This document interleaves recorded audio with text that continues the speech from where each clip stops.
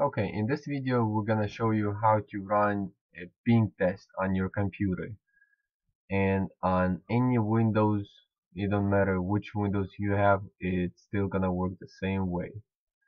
We're gonna use the Windows 10 computer.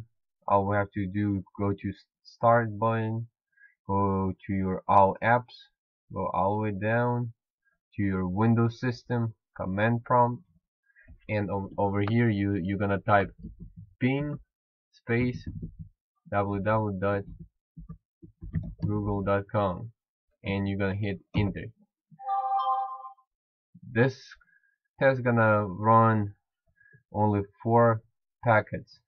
It will show you sent 4, received 4, and lost 0%. So, and most of the time you wanna run more than 4 packets. So we're gonna type in the same thing. You can type in ping.google.com, or you can use your arrows up and it will bring your previous command, and then you can hit space dash T. This way it will run continuously until you stop it and you hit enter.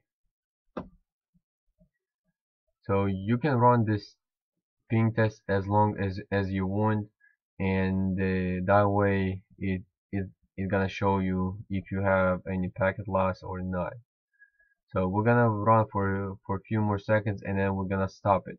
To stop this test, all you have to do is just click Control and C. We sent 25 packets, received 25, and we lost 0%. So we're in a good shape, and we're not gonna have any problems with our connection. But if you have any packet loss on your computer, there is something going on with your connection, and you will have problems.